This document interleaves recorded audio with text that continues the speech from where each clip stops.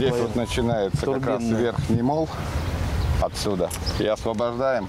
И вот затонувшего судна. Для того, чтобы приступить к работе по верхнему молу. Пока эта часть набережной закрыта для саратовцев, на отрезке от Вольской до 2-й Садовой идет большое строительство. Продлевают пешеходную зону и создают песчаный пляж. С представителями подрядной организации и общественниками встретился депутат Госдумы Николай Панков. На строительной площадке говорили о том, как идут работы на набережной в Саратове. 2 плавучих средства, я смотрю, да, согласен. Да, а вот в то, что в расширении этой зоны набережной, да, в шпунтировании, в создании молов, вот тут кипеть это должно быть, чтобы не задерживалась вот эта вот большая куча песка, она же должна и зарабатываться, правильно? Я прошу вас, контролируйте, вы не будьте сторонними наблюдателями, но вы отставите интересы людей, понимаете? Новый пляж и набережную в Саратове строят по инициативе председателя Государственной Думы Вячеслава Володина. Работу начали еще в прошлом году.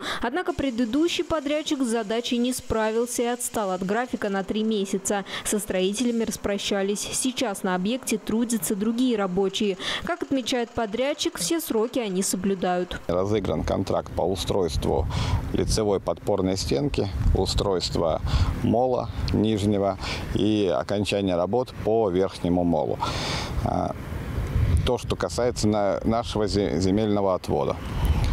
Дальше мы сейчас ждем возврат денежных средств с федерального бюджета, чтобы уже приступить дальше к работам по обустройству песчаного откоса и благоустройству. Новый городской пляж войдет в состав самого длинного в Европе пешеходного кольца. Его протяженность составит 8 километров. Завершить работы по устройству набережной планируется в октябре этого года.